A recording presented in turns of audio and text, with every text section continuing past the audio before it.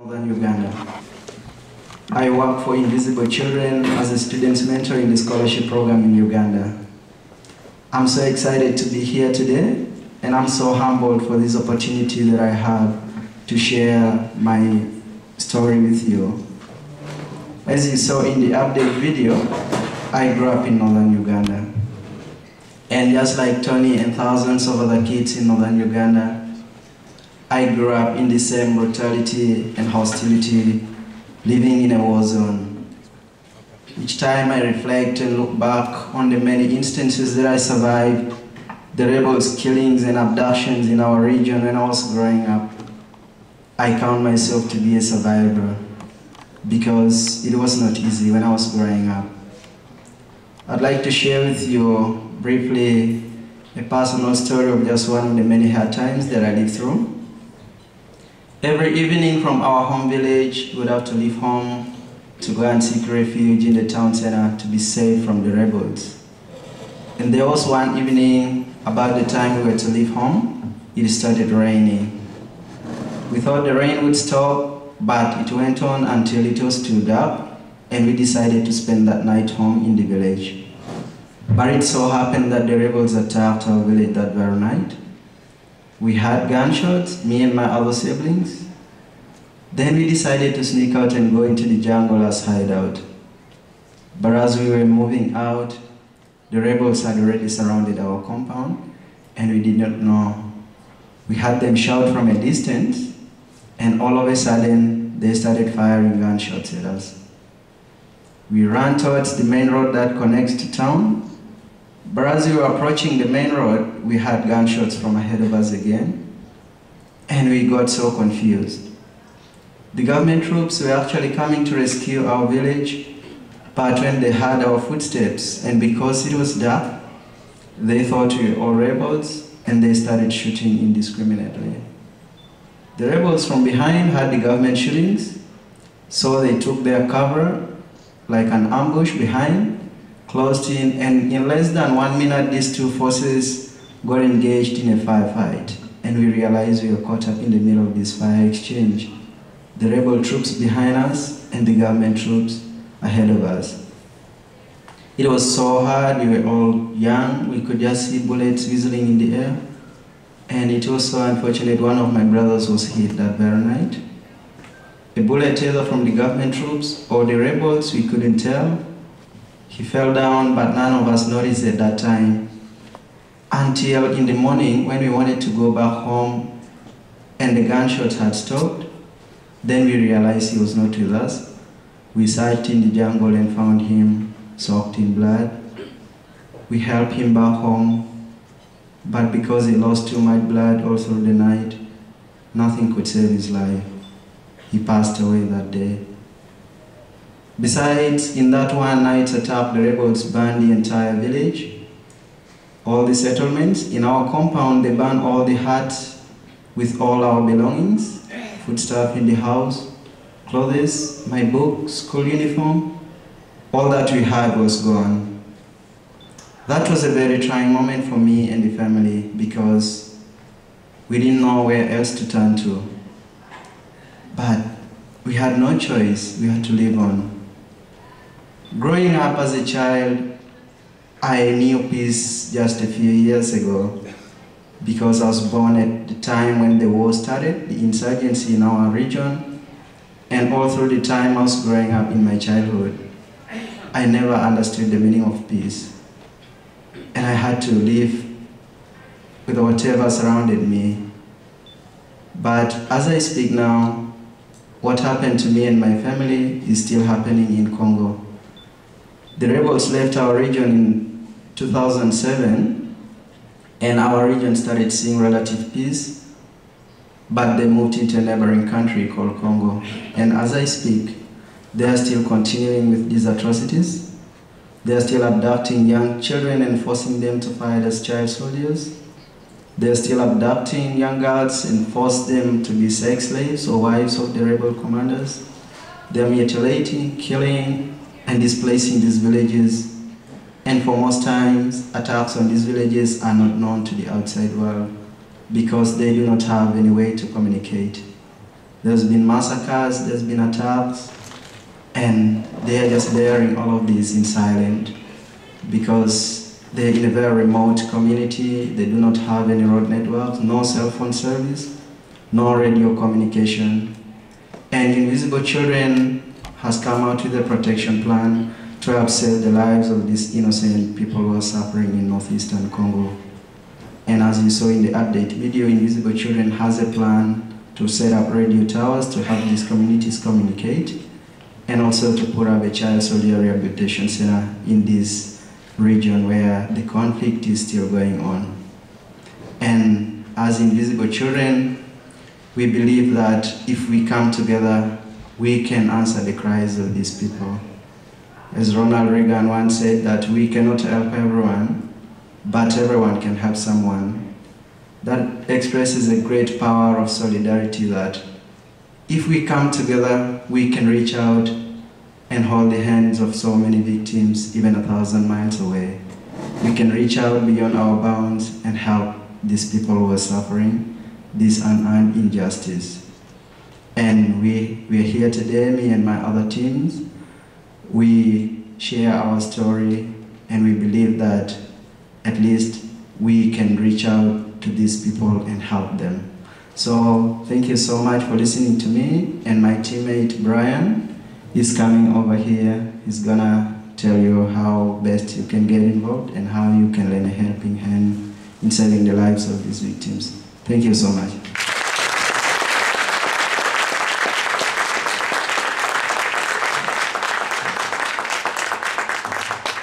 I just want to thank Joffrey for sharing such a vulnerable story about his life growing up in northern Uganda during this war times. As you saw in the update video, we have ways you can get involved. You can join our Tribe program, which is a monthly recurring donation, and it all goes towards implementing our protection plan. Or you can sign up for our 25 event.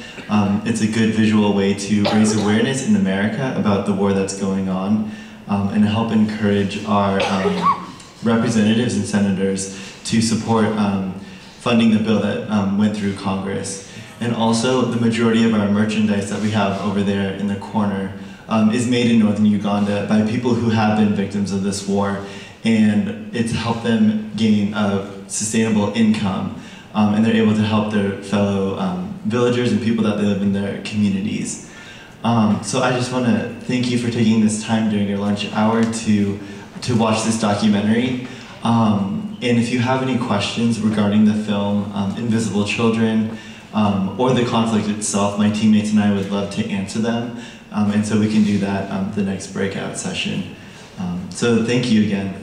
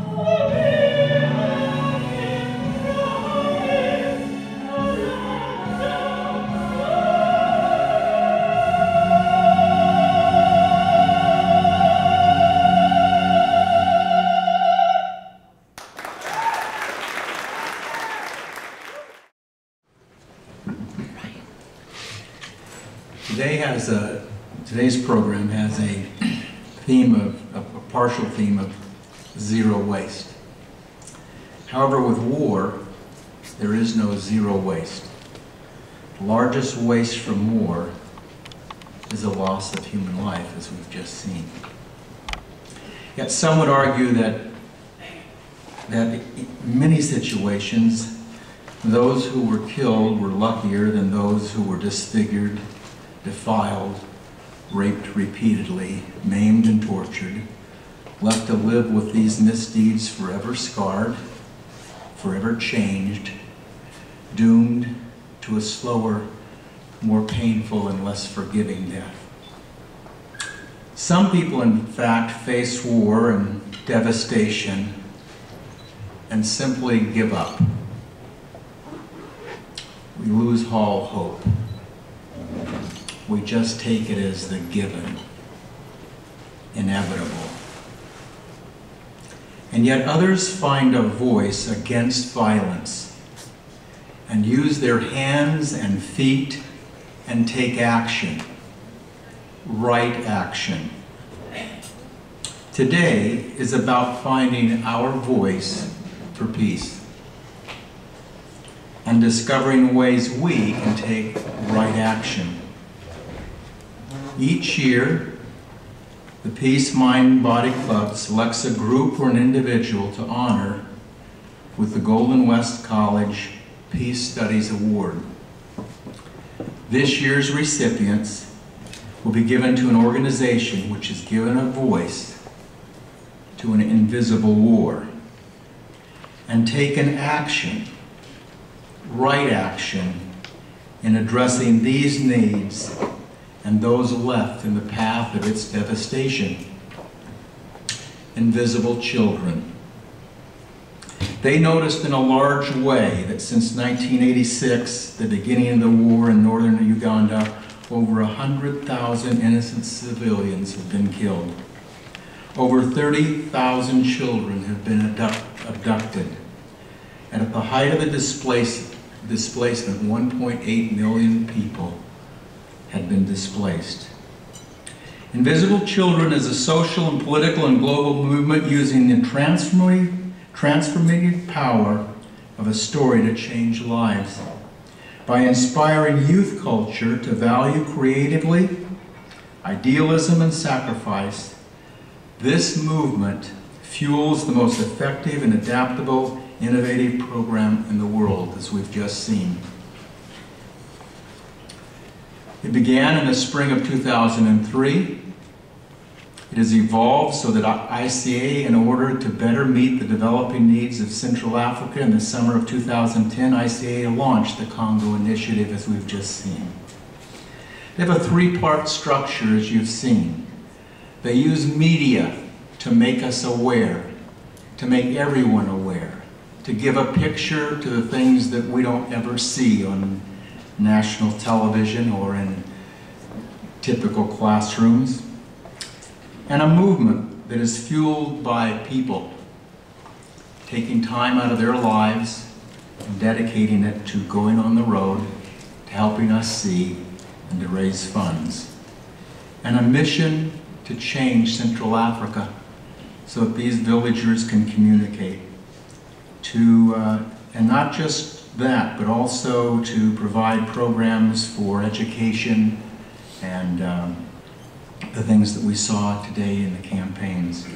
And so it is an honor, a privilege, a humbling act that I will present the 2011 award, the Golden West College Peace Award, in recognition of this important work that the Invisible Children are doing to forward the work of peace and make us aware globally. So if their representatives would come forward.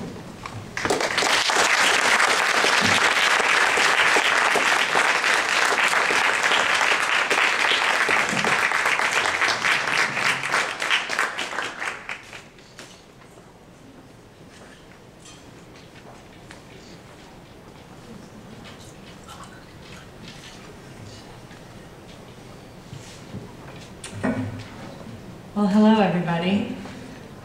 We are so excited and beyond humbled to be here and accept this award on behalf of Invisible Children. My name is Chelsea, and as some of you saw in the film, I'm one of the full-time volunteers for Invisible Children, also known as a roadie. So what we do is go around and we share this story of war with people in hopes that they will respond to call and act upon peace. And so we are very excited to share this story with you all today. And when I was invited here to speak, I was asked to answer the question, what is Invisible Children doing to promote peace? Not only in Central East Africa, but also here in the US. Which, when I was asked, I thought I knew the question right away after working for Invisible Children for a year, but had to humble myself a little bit and really take a look at what Invisible Children is doing. So I started by looking at our mission statement that's on the front of our website, and it says, our mission is to end the use of child soldiers in Joseph Kony's rebel war and to restore LRA-affected communities to peace and prosperity. So I began to look at that and say, well, what are we doing in the first part of that to break down the mission statement? What are we doing for the first part that says to end the use of child soldiers in Joseph Kony's rebel war?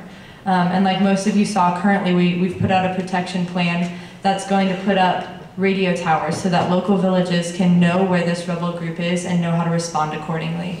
We're working to fund groups to actually go in and rescue these child soldiers, and then ultimately working to fund a full-scale rehabilitation center for these children to come back and be normalized back into society, learn basic life skills, as well as eventually be reunited with their families. Which is something we're very excited about. Taking a leap to the Congo as an organization was a very big move, and to actually know that the work that we're doing is directly saving lives is incredible, and it's truly humbling to be a part of. So looking at that and seeing that we are working to promote peace over in Central East Africa by directly combating the war that's going on. So I was looking at that and saying, well, of course that's promoting peace. But there's a phrase that we throw around our office a lot, and I'm sure that most of you have heard today, that the absence of war doesn't entirely equal peace. So asking myself that, saying, okay, well, we're working to end the conflict, but on the flip side, what are we doing to make sure that conflict doesn't return? And so I began again looking through our website and seeing our microeconomic initiatives that we've set up, which I could go on for days about, but since I know most of us in this room aren't as jazzed on microeconomic initiatives as I am, I will share with you one of my personal favorites. It's called the Mend Bag program. And the idea behind it is that we are mending the human connection between the maker and the consumer. And it was designed for women who were victims of war and women who had been abducted and forced to be sex slaves. So what Invisible Children did is they saw these women come back who had escaped from war. They go through a rehabilitation process where they're taught life skills as women. So sewing is one of the skills that they learned. And they saw that they could do something with these things they were learning and provide them jobs and businesses and a holistic approach to providing economic help, I guess, in these areas. So what they've done is Invisible Children has taken the skill that these women learn of sewing, and they provide them with a job of making the handbags. We have a few of them over there that are yellow. And then when each woman is done making her bag, she sews her name on the inside, so that you know directly whose life you're affecting when you buy the bag, that it's not just a cute project Invisible Children is putting on, but that we're directly changing lives and really picking up where the wake of this war has left off, really investing in the lives there and making sure that we're not just throwing money at a fire and not really doing anything, but that we can really invest in people's lives by taking a tangible approach to investing in the small business owners of these women. So once they graduate from the program of making these bags, they've learned business, savings, and loan. So if Invisible Children, one of our mottos here is to sell ourselves out of business. So if we were to completely fail tomorrow, the Mend Women, people like the Mend Women, or in our other economic initiatives, would be able to run completely fine without our support, because they've learned the skills, the proper skills of business and of savings and how to invest and what it means to provide for their community and for their family, so that without invisible children, hopefully one day we can see this country restored to its fullest. And that's ultimately what we want to do. So I saw that and saw that we were really working in every way to promote peace in Central East Africa by not only stopping the war, but also picking up where the wake of the war has left off and really providing a sustainable, peaceful environment for these people. So then I began to ask myself the other question: what are we doing in the US to promote peace? Which was an easier question for me to answer, because I found out about invisible children myself when I was a freshman in high school, which was a few days ago, so only kidding. But really it was like yesterday.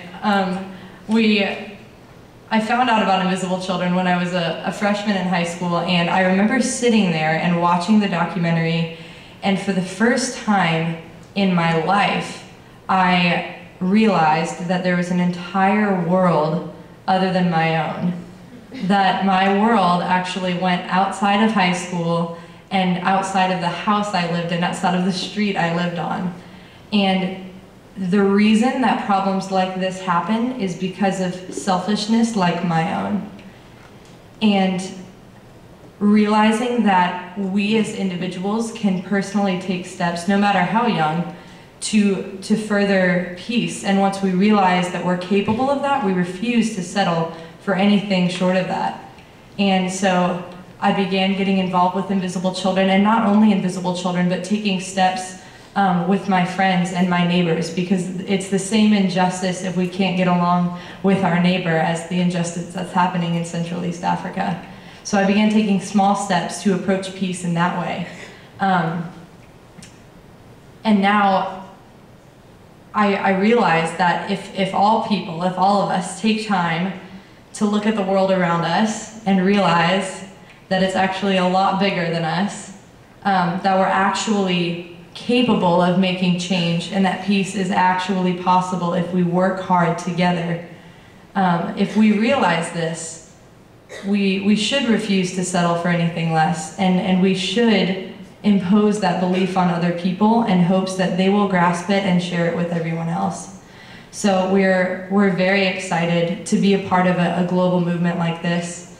And I just want to end on the note by saying we want to take steps every day to promote peace here, and we are humbled to be a part of so many different groups today that are working to do the same thing. So thank you for joining us today, and thank you so much for recognizing the peace that we are truly all working towards.